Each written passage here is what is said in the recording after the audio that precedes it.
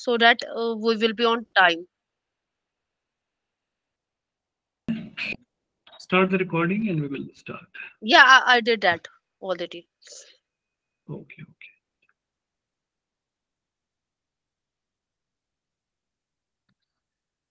A very good morning to all our participants, especially to our respected resource person, Dr. Nagaratna Biradar, Madam.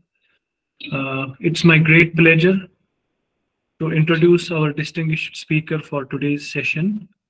Dr. Biradar is a renowned expert in the field of agricultural extension.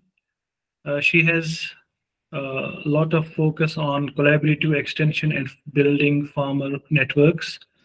Her extensive research and practical work have significantly contributed to advancing fodder production in plantation and mango orchards in peninsular India through innovative networking and extension strategies. Her dedication to building robust farmer networks has empowered countless farmers to adopt sustainable agroforestry techniques, enhancing their productivity and resilience. Today's talk that's titled Agroforestry Building Farmer Networks, Collaborative Extension for Agroforestry Success is very important because you know the government of India's emphasis on having FPOs, farmer producer organizations, having farmer cooperatives. So that's very important. She will be delving into the critical role of farmer networks in promoting agroforestry practices. Dr. Biradar will share invaluable insights and practical experiences on how collaborative extension approach can drive success in agroforestry interventions. Please join me in welcoming Dr. Nagaratna Biradar, ma'am. Ma'am, your slides are visible. You are also audible. The floor is all yours.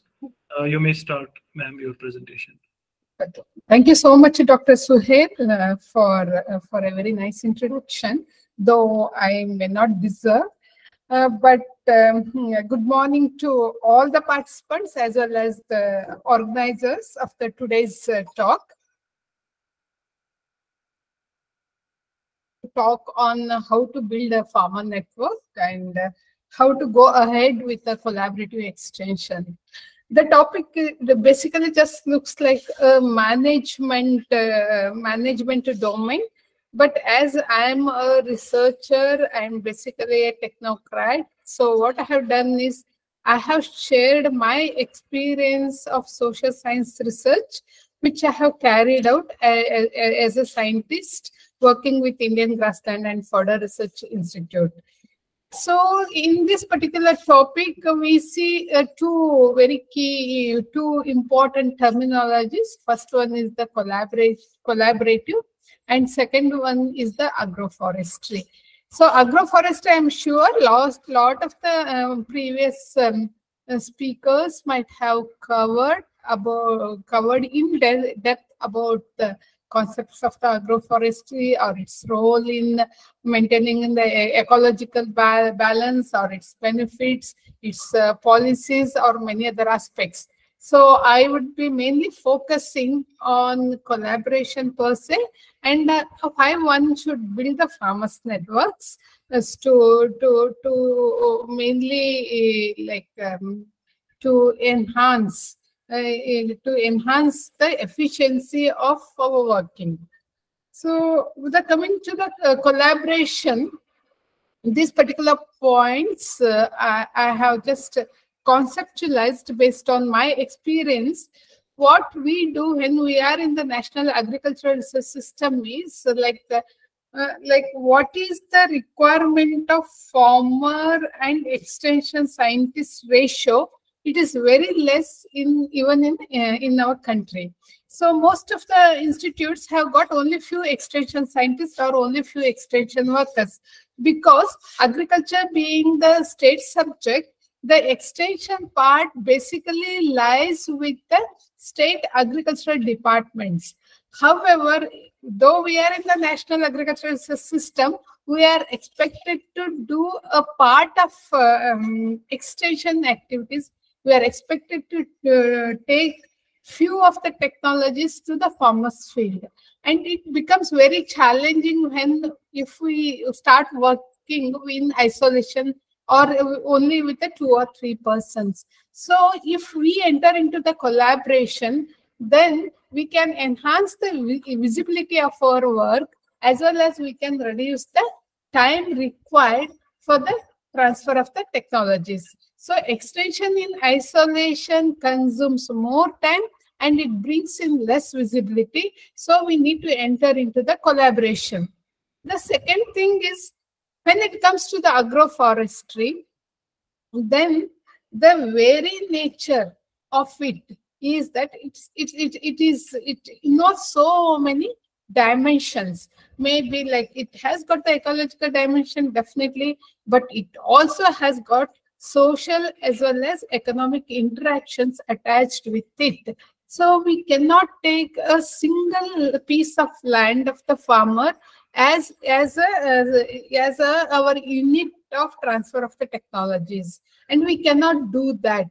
For example, if when it comes to the ecology, we start with the land, and if we want to level the land of only one farmer, and the farmer and his neighboring farmers have got the undulating land, even the land leveled in one farmer's field will not bring in any result. So it should have a holistic approach. So the nature of the technology or agroforestry technology, it certainly demands the collaboration. Otherwise, it cannot be actually, its actual influences cannot be seen at the ecological level. And the purpose of agroforestry is to ensure that to bring in sustainability in our farm operations. But if we are taking only individual farm, then we need to, what happens is the long-term sustainability will get hampered. Only when we integrate, only when we collaborate, only when we build the network of the farmers and then introduce the agroforestry technologies, then we can bring in the sustainability. So even in the sustainability point of view, collaboration becomes very, very important. But when we are talking about such technologies, what happens is there are certain positive aspects which we can realize out of the collaboration. The first one is it increases the social interactions. We tend to interact with the people of varied background. The background maybe in terms of their demography, or maybe in terms of their experiences, maybe in terms of their knowledge. So the outcome of the collaboration could be that it increases social interactions and also enriches learning by mutual support.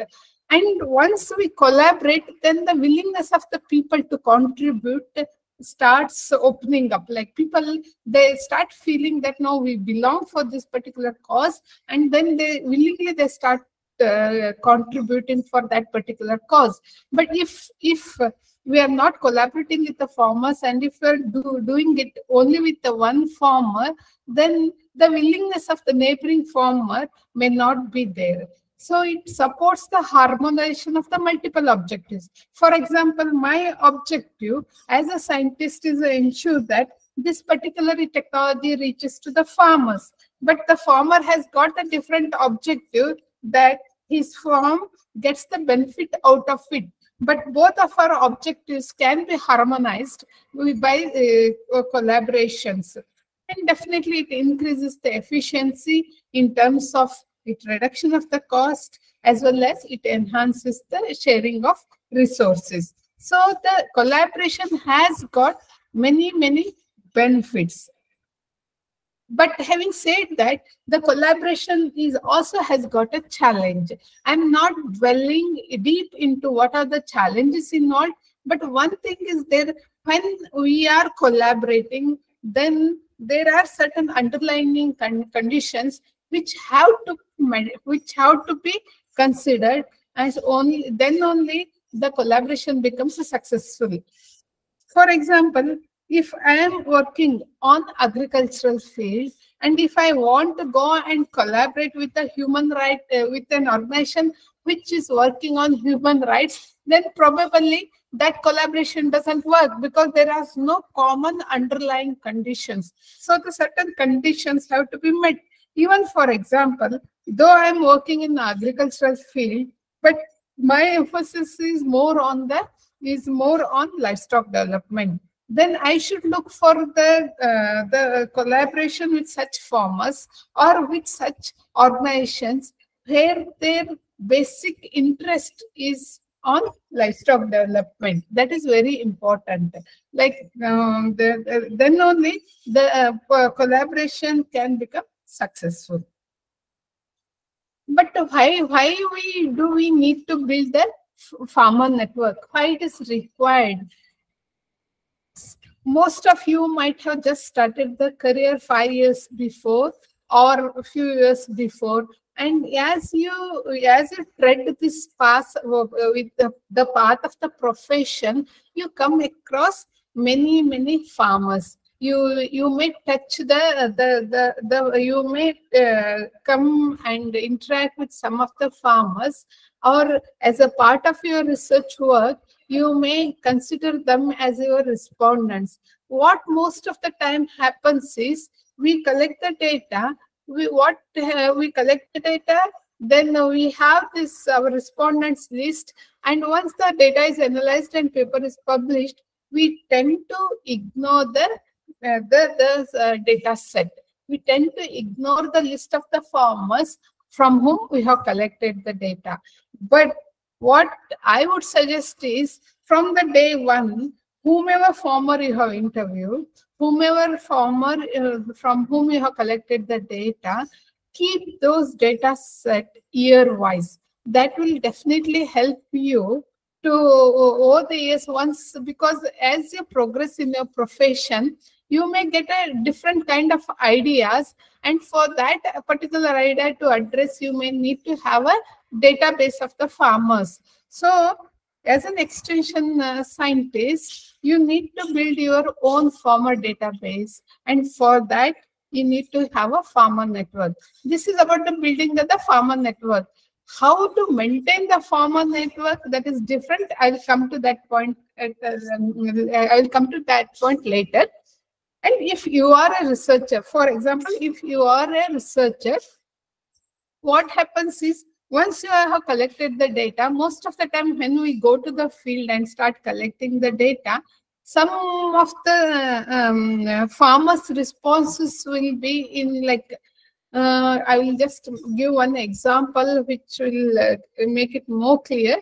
The farmers will tell that 1 acre of sorghum or 1 acre of jowar gives me 2 tractor loads of stover. He says, I'll get 2 tractor loads of stover. And similarly, what he says is 1 acre of cowpea gets me half a tractor load of cowpea hay. He says all these things. But as a scientist, we need to convert them into the units.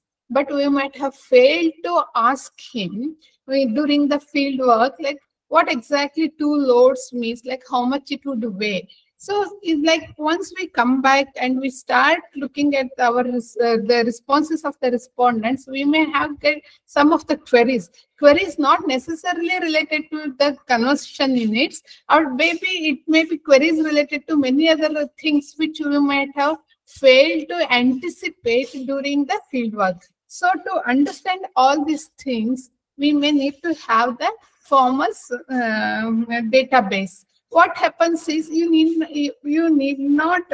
necessarily need not to contact the farmer who has told you 2 load of sorghum store, because he may not be able to tell you like approximately how much it weighs. But once you have a network of the once you have the list of the farmers, and if you know that this particular farmer is capable enough to answer my queries, you can as well go back to him, call him and get the answers. So this is possible, and this will help you to make your data to make your data as much as possible more quantifiable. And if you are a researcher from non-social science or from the basic science, probably if you have a farmers network, it will help you to understand that what are the grassroots perspectives in the field in which you are working. If you are working in the crop like groundnut, then this particular the farmer network may help you to understand the grassroots perspective. Once in a while, even if you just have a talk with him, or if you just have a discussion with him, and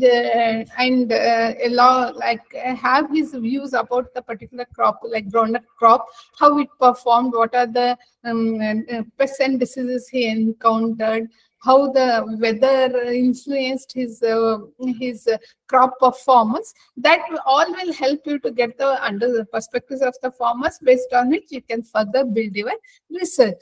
However, if you are a teacher in the state agricultural universities, having an interaction with the farmers will definitely give an added edge as compared to the other teachers, because you can always relate your teaching concepts with the farmers' experiences. The moment you start giving the field experiences, definitely the students will view teaching as more interesting, and they will become more active in learning. But how to build the farmer network when you are in the National Agricultural Research System? Should I every day go to the villages, keep interacting with the farmers, and get their contacts, develop the rapport? Is it possible? Probably the time frame in which we work may not give us this luxury of visiting the farmers every day. So one of the ways we can go with the development organizations, the organizations which are directly involved with the farmers. And second one is through the direct contacts. Direct contacts, though it is best if you are working in a particular project, and if it allows you to have the direct contacts, that's one of the best ways. Otherwise, the another way is to work with the development organizations. We have a number of the very good development organizations, and particularly of late, lot of organizations, foundations are coming, like a Reliance Foundation, for example, who are directly involved with the farmers. And all we need to do is identify such organizations which have a same underlying conditions, develop a good rapport with them, and then through them we can develop a farmers network. So from the next slide, what I will do is how I will just share few of my research experiences which have got the direct relationship with the agroforestry per se. I'll just give one of the examples of our work with the Kangayam grasslands of Tamil Nadu. So this was taken up by a team of scientists from IGFRI, but we faced a few challenges here. The first challenge was the language, and the second one was we had never gone into the villages of Tamil Nadu. Though we did a lot of background work before actually starting with the field work, we had a fair idea about where all these Kangayam grasslands have been distributed with the Tamil Nadu, but still we wanted that the nature of the work demanded us to collaborate. So what we did is we collaborated with one development organization there, that was SEVA, and another organization is Tamil Nadu Agricultural University. So with these two organizations, we were able to work for 3 long years in this particular Kangayam grasslands, and we were able to uncover some of the very interesting facts about the agroforestry. The first interesting facts about this is the grassland which is privately owned. Yeah, unlike many other grasslands which are common grasslands. And the second thing is that all the grasslands have got the live hedge. In this photo, you can see the particular live hedge, which is very drought tolerant, and also they rear the mecherishi. So, and these trees of acacia are always interspersed in the privately owned grasslands. In this particular picture, you can just see like how all the grasslands are interspersed with the tree as well as the live hedge. And this also gave us some of the very interesting aspects from the point of view of social science. The first thing we observed is over 200 years, the region has never witnessed any land fragmentation, which is not so with remaining parts of the country. We keep on observing that the lands are getting fragmented into a very small and small units, but in this particular area, no land fragmentation. And the second one is like the farmers are keeping a very small family size, and so for that we analyze the data of 3 generations, and in all the 3 generations we could notice that the maximum children each family possessed is only 2, not more than 2, so that they consciously kept a very small family size. And when we asked the reason, they told that the grasslands can sustain only the family size of 3 to 4 members, so we don't want to fragment the lands. That was very clear, and the family size was kept small irrespective of the gender of the child, and that has brought many benefits to them. So this example is very worth emulating as well as worth replicating. But the thing here is, to get some of the very sensible informations about land fragmentation or like a family size and all, we could get this information only because we developed the collaboration with the local development organizations. And the second thing is, this work was done in the year 2000, but even now also on different with the different objectives. So we are working in this, but I still have the list of the farmers whom we contacted around 20 years before. So now I'm more confident that I can go and I can collect the data which can address the objectives framed for the present study. This is one more thing, like most of the time we feel that whatever the farmers say it is not like scientific. It is not scientific. So we did one study where what are the farmers are practicing, whether the scientists consider them as scientific or not. Then we found that nearly 64% of the practices followed by the farmers in the area of livestock feeding, they are considered as scientific by the scientists themselves. So this is one of the important things, because farmers also every day they will be observing their animal health.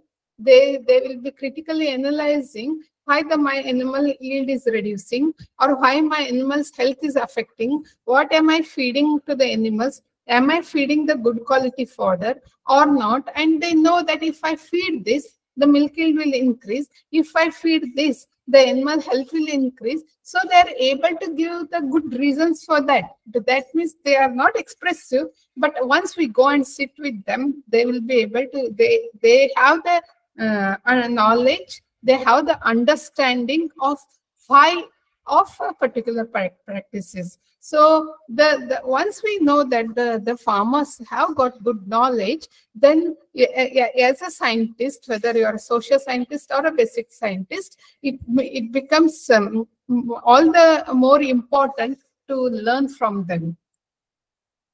Then one more is, though it is not directly related with agroforestry, but the thing is the crop, the seed of the crop which is produced in this particular region is basically used for the agroforestry purpose.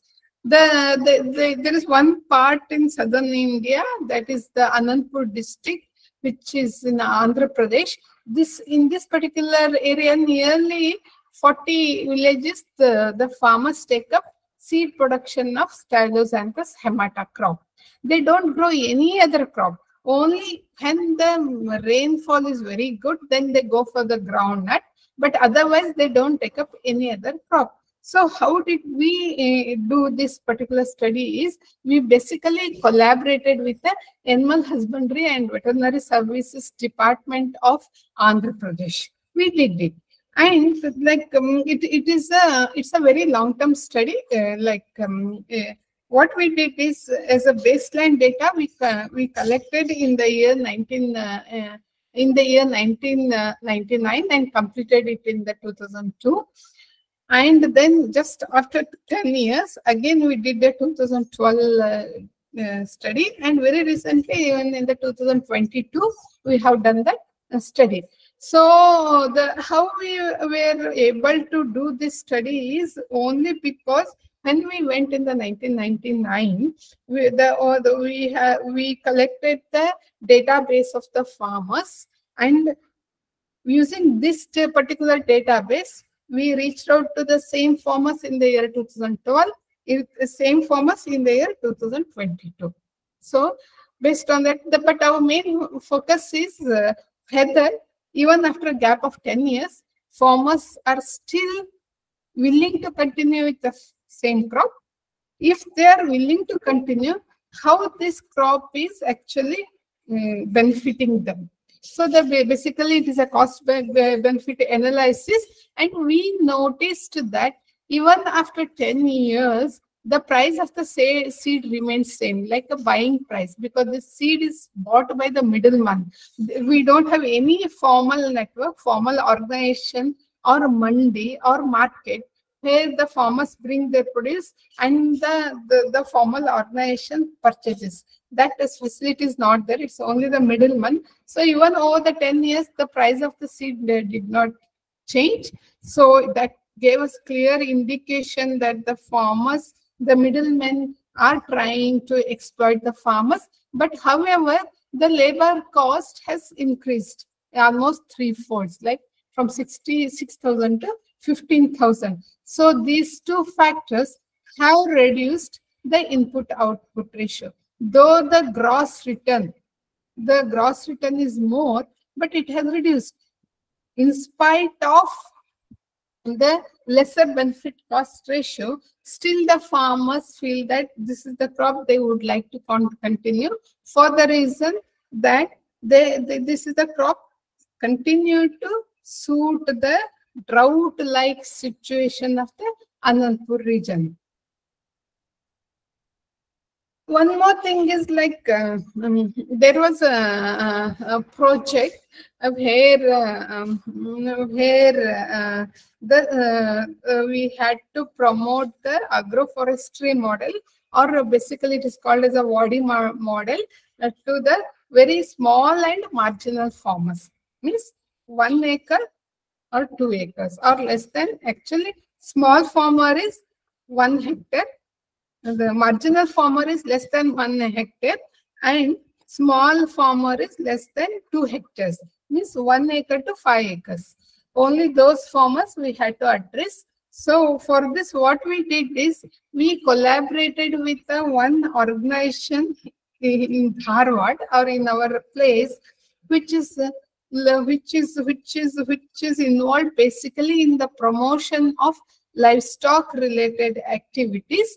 So here I'll share some of a few cases, and in this particular case, you can just see that when the project started, he had got only 3 trees in his farm, only 3 multipurpose trees, and afterwards it increased to 1600, basically a boundary plantation.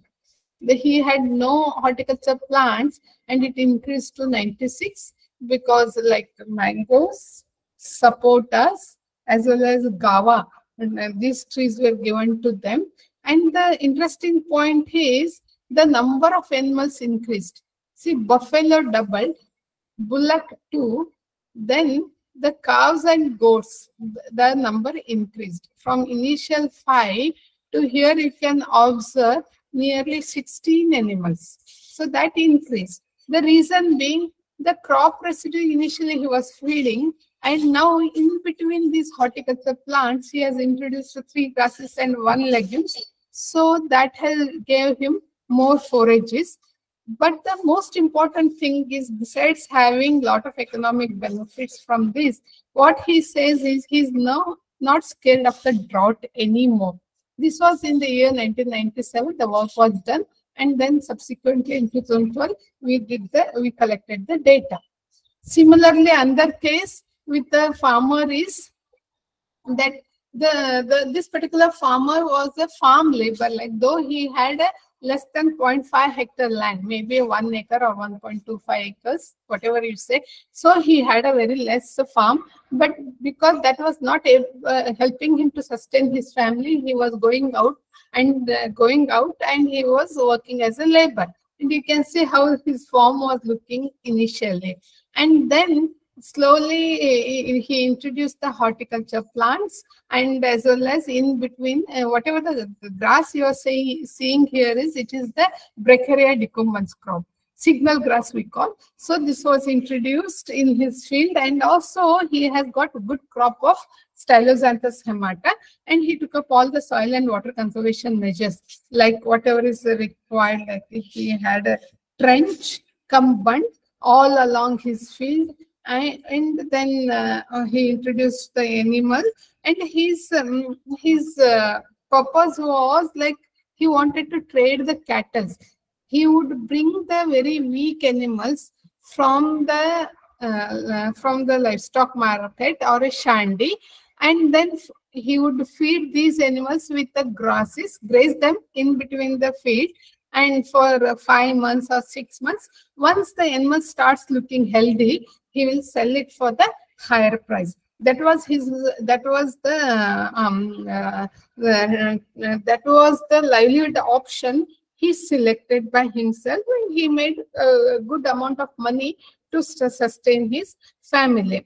Then he started producing the vermi compost, and eventually what he did is he started collecting all the vermi compost produced by the neighboring farmers of his village, and he started trading the vermicompost also. So slowly he who was not working as a farm labor, and from farm labor he has moved as an employer, because to sell the vermicompost he is now having 2 to 3 boys with him. Another is example I would like to share, that is also from the collaboration itself, is that the horticultural activities. No, before that, another one is like livestock matters more. Probably it is not related directly, but I just wanted to show you how one of our study, which was done on effect of drought on livestock income, both during normal and drought years. We conducted this study in the year 2002-3, because 2002, 2003, 2004, this part of the country witnessed the continuous drought, severe drought. So we wanted to know how this drought has influenced, but we noticed that the income from the crop reduced drastically, almost 3 times it reduced, but the livestock income very marginally reduced. That means the livestock is one of the very critical component to address the drought-related consequences. So this is one of the very recent study. Okay. Yeah, this is not very recent. It was done some 10 years before, but here we analyzed like the complete Karnataka, like which are the districts having a high fodder availability, which are the districts have got very poor fodder availability, and this I'll skip. And this is one more story which shows you how the public-private partnership has happened happened for the selling of the sorghum store. And here you can see that how the sorghum store is traded in our place in Karnataka. And this was possible only due to the network of farmers, processors, government as well as the buyers. Why I'm telling here is that why I'm telling here government is that this particular trade is not recognized as a trade by the commerce. It has got a one body which deals with giving the trade licenses. So it is not actually recognized as a trade. But these processors wanted to have a continuous electricity to chop the sorghum stover. So then what happened is the Electricity Board of Karnataka the processors, through IGFRA registration intervention, they were brought together in the common platform, and then they entered with an agreement, because it is an agricultural related activities. The whatever the electricity is used for the chuffing of the fodder will not be will not, first thing is, will not be charged at the rate of commercial units, and second thing is they'll be given the 24-hour supply of electricity. So the public unit also came into this value chain, and now they started trading, and it has grown into a huge business where the sorghum stover, which particular sorghum store, they are very particular. They want M-35-1 sorghum variety sorghum store, because it has got a very good dry matter content, and this is relished by the animals. So now they started trading. They are trading to the different parts of state, like it is going to Maharashtra, it is going to even western part of the country like Gujarat. This is the one of the most recent work, that is introduction of fodder in the mango orchards, or we can just consider it as a horticultural activities. And here, how we have started is, we wanted to identify the farmers who are really interested in cultivation of the fodder in between the tree roses. So for this, we did a series of training programs for the farmers, and we exposed them to the different fodder crops available with us, which can be grown in their farm. Then the farmers, after listening about various fodder crops available in our farm, they were allowed to choose which fodder crops they would like to grow in their own field. We never insisted them that you have to grow this particular crop, but the selection option was given to the farmers, and then they were convinced like why we should use that inter-row spaces. So the first thing is, here you can see that if the inter-row spaces is not utilized for the cultivation, then it leads to a lot of weeds. In the particular photograph, wherever you are seeing the white patches, they all are like the Parthenium. And if they cultivate the fodder crops, absolutely they don't have any of the weeds. So this was the main highlight for them. And as a result, we could reach out to the farmers in many districts of Karnataka, the Dharwad districts, the Davanagere, Tumukuru, Kolaru, Chitradurga, Kolaru, Chikkaballapura, they all are located in different parts of the Karnataka. But what happened is, the most important thing is, the farmers told that they never knew about so many fodder crops are available.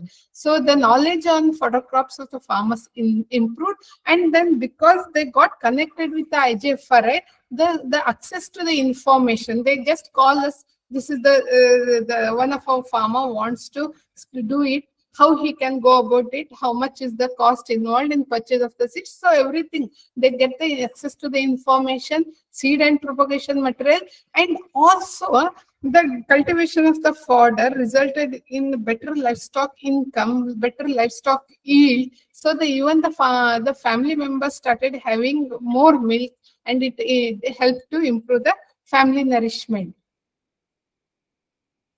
This was the work we did it, but the underlying assumption was that was that from one farmer it should reach to the many farmer. So the farmer to farmer spread should happen. The why we were more focusing on that is that none of the government organizations like the Department of Agriculture or Horticulture or Animal Husbandry are in particular interested in diffusion of the forest technologies. So we wanted to know how the farmer spread is happening.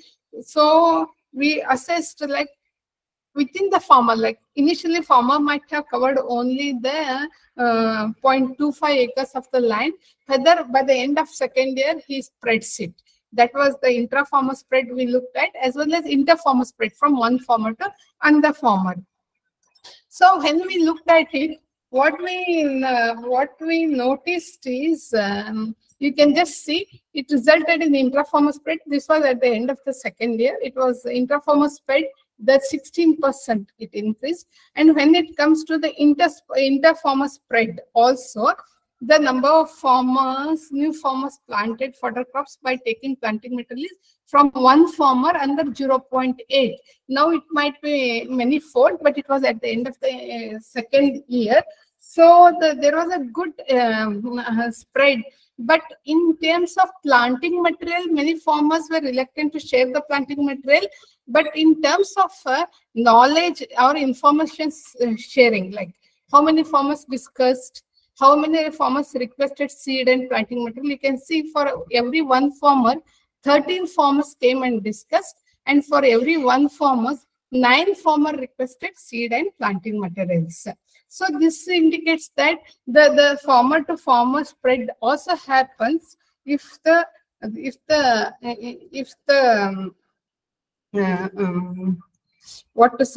technology is not very sophisticated. For example, the same seed cannot be used, or say in such cases it's very difficult, but in forage crops it does happen. So what were our observations were that the observation that's very relevant for today's talk is farmers can be considered, farmers are definitely our ideal partners in our research work. Be it the social science, definitely for the social science, they are our partners. But even for other sciences also, having farmers as ideal partners will help you to enhance the value of your research work. So the basic thing is having farmers in our research is, now the government of India is telling that if you are the breeder of a particular variety, then it is your responsibility to transfer or to diffuse this particular variety or to reach out this particular variety to the farmers. In such cases, it becomes all the more important to build the farmers network. And also once we build the farmers network, then within the system the endogenous process starts happening and the technology starts diffusing. Having said this, since beginning of my career, I started having all the farmers database, and then when I was in the after completing 20 years or so, then I kept reaching out to the farmers, like whether they are still continuing with the forages in their farm and whether they have discontinued, or some of them discontinued in between and again they started cultivating. I just wanted to understand what factors actually influence the behavior of the farmers to do so. Like they adopt the technology and then they discontinue. They may discontinue forever, or they may again start continuing, and some of them will not adopt the technology at all in the initial stage only. So with this, whatever the database I had proposed, I did one study like I pulled out some of the farmers in my database who are continued to cultivate the fodder crops, and the set of the farmers who cultivated initially and then discontinued, and set of the farmers who continued, discontinued, and again continued, and a set of farmers who never took up the technologies. And then I framed a project and carried out this work just to understand what are the factors actually that will help farmers to continue with this technology. So somewhere this database, so what I want to emphasize is somewhere this network, somewhere this database will definitely help you to develop a very good project, as well as whatever work you are doing, it gives a different dimensions or different perspectives, and it helps you to make it more client friendly or more ready to use kind of tech, more to build the ready to use kind of the technologies. So with this, probably I was given 45 minutes time and well within my time. So thank you so much for a very patient hearing. I told I'm not a management expert. So the management concept I have not brought in. Those are totally a different kind of concepts. But I try to link how the agroforestry experiences, and as a loan extension worker in the organization where I am working, how I was able to reach out to many farmers. It was basically to tap the very good rapport or qualities of the developmental organizations. Because I wasn't able to develop the rapport with the farmers by investing a lot of time, but the development organizations had that. So I developed the rapport with the developmental organizations. I used their platform to reach out to the many people. Here, for example, even in the horticulture technologies, what I did is I actually tied up with the TechnoServe. It is an international organization, developmental organization working in Davanagere, and very professional, and it is being run by the IRMA graduates. So I collaborated with that. And second one is in the Tumkur area, I collaborated with the Akshay Kalpa Food Science Private Limited, which is into organic milk production. It is a private business firm. I collaborated with them. And in Chikkaballapura area, I collaborated with our own Krishi Vijnana Kendras. So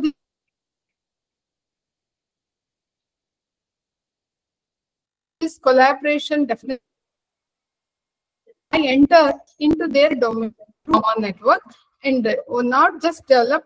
And it was also the maintaining. I still remember the first farmer with whom I had interaction and who has actually took up the forest technologies. So keeping maintaining the farmers network also is very important. So thank you so much for the patience hearing. Thank you. Thank you, ma'am, for your very nice talk on extension and building farmer networks.